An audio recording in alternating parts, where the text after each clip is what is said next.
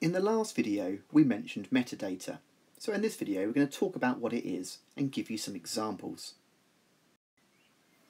So metadata is essentially data about data. When you receive an image on your computer, it obviously stores all the information about the colour of every single pixel. But along with that information contained in the file is stored extra information about the image. And this metadata increases the overall file size. If you find an image on your hard drive or in your My Pictures folder, right-click it and say Properties, you'll see a window similar to this. You can see the sort of extra information that's being stored about the image.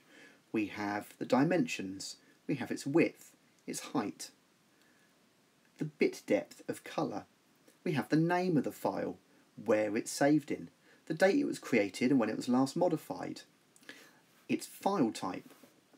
There are all sorts of metadata attributes saved along with an image, and they all add to the overall size of the image file.